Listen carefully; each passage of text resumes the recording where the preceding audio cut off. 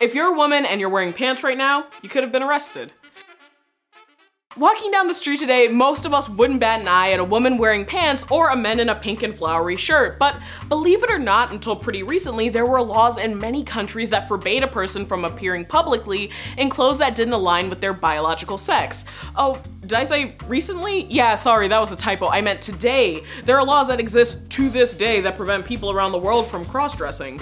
And before we get all revved up writing comments about it's 2018, which it is, and how this seems a little bit retrograde because it is, we should stop to ask ourselves, when did these laws originate and why did they persist on the books for centuries around the world? Because despite these regulations, there's a long history of folks bucking the gender divide and dressing any way they please, from Joan of Arc to Pachuca fashion in Los Angeles to RuPaul's Drag Race. And if there's one thing you've learned on Origin of Everything, it's that rules and unnecessary laws are often made to be broken. So to start off this week's episode, we first have to ask, when did governments start regulating people's clothing and why? Well, before the US was caught up in anti-cross-dressing laws in the mid-19th to mid-20th century, and long before there were similar laws on the books around the world, governments were concerned with the style and dress of its citizens. That's because of the so-called sumptuary laws across Europe that looked to making dressing, well, less sumptuous? That's because clothing has often been used as a marker of class, wealth, and distinction. Sumptuary laws aimed to limit spendy-looking fashions because first, they were considered a sign of sinful indulgence, so scandalous, and second, as more and more people got access to greater wealth and flashier clothing, European regulatory bodies wanted to make sure that people didn't dress fancier than they actually were.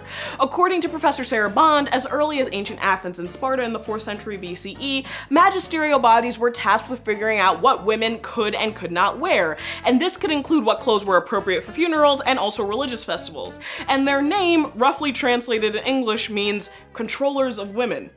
Delightful. In some cases, clothing choices were linked directly to one's station in life, as Bond notes that Roman matrons wore stolas or long tunics as a sign of respect, whereas there were ancillas for women who were enslaved and meretrix worn by sex workers. Later, in 1157, the Council of Reims banned religious women in the Catholic Church from wearing fancy fabrics like fur trims and silk gowns, and had to do it again in the Council of Vienne in 1311, according to Professor von Seal, since apparently nuns really like to dress up long before Whoopi Goldberg and Sister Act.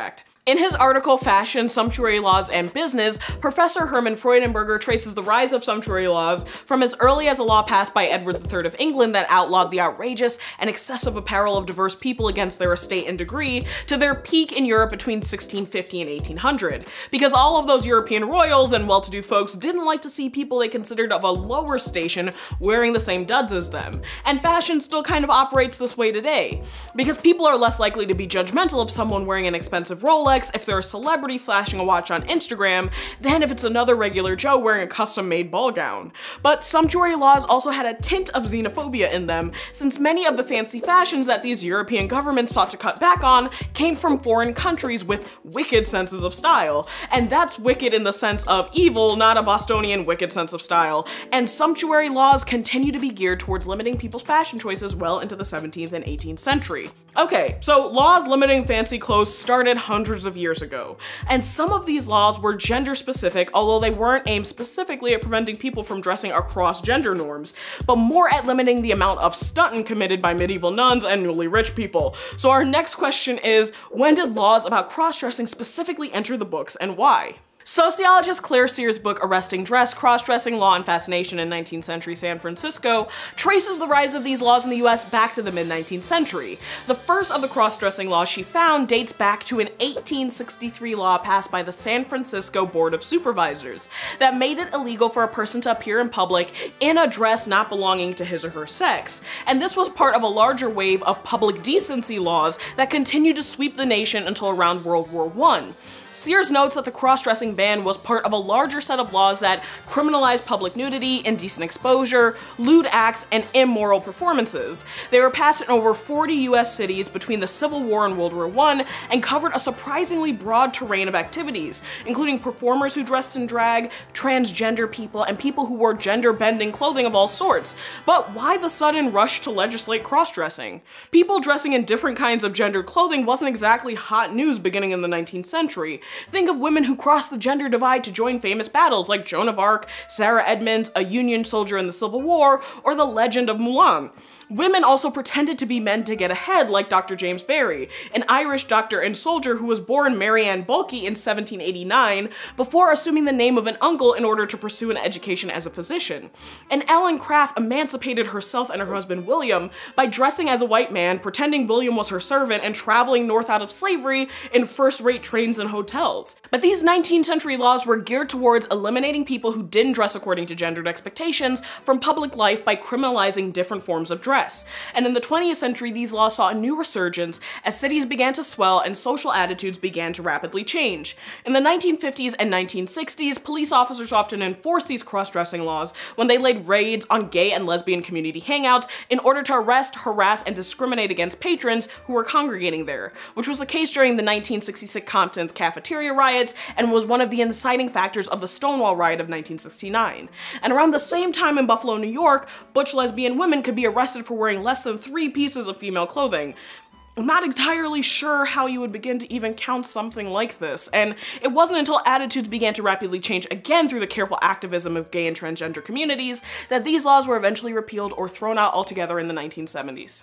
So, how does it all add up? While anti-cross-dressing legislation isn't enforced in the US today, there are still restrictive dressing laws that exist around the world, and most of these laws seem to fall disproportionately on women, whether it's laws dictating religious dress in Saudi Arabia, or a ban on miniskirts in Uganda, or France's infamous and widely covered burqa ban. Although all 3 of these examples have quite disparate histories, and aren't aligned to say that they're of the same piece, but rather to point out that government interference in clothing options isn't quite over yet. And even though cross-dressing laws in the US are off the books, that doesn't mean that questions of dress code regulations and propriety aren't still flaring up across the country today, such as should women be forced to wear high heels if it's part of a uniform? And do dress codes that limit distracting clothing actually help students learn, or do they just give school administrators one more reason to tally up demerits and detentions while targeting students based on their own biases about what's appropriate? So while we're always told it's what's on the inside that counts, it seems like folks have a lot of anxiety about what's covering our outsides and how that aligns with our social standing, political choices, and identities. So what do you think? Anything to add to this history of why cross-dressing was criminalized? Any answers about how precisely to measure the number of female clothing items a person is wearing? Drop it down below. Be sure to follow Origin of Everything on Facebook and YouTube, and I'll see you here next week.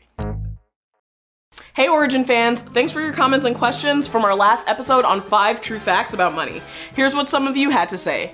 Darwin Henriquez on YouTube asked if I ever think that barcode tattoos will eventually replace currency. I have to say our channel subscribers have a pretty dark line of thought, considering last week I was answering questions on mall zombies, but I kinda love it. So to answer your question, I guess we'll start using barcode tattoo currency when we surrender our free will to a despotic state, although this would also cut down the number of wallets left behind in late night taxis. Thanks for the question, Darwin. Aaron Jackson, also on YouTube, wants an episode on the origin of high school proms. This is a really tempting fan pick for me. We've already finished filming our last 2 fan picks of this season, which are coming out over the next few weeks, but I'm still keeping a running list of new fan topics as we move forward to season 2. So don't despair, and thanks for the topic suggestion. Pixelize asked if we could do an episode where I travel to the Museum of Money in Lisbon, Portugal. I have absolutely no idea if this is feasible, but I'm obviously into the idea if PBS ever wants to take an adventure with me. So thanks for the museum tip, and also for the suggestion that we do more out of studio episodes. That's it for now, and I'll see you guys soon.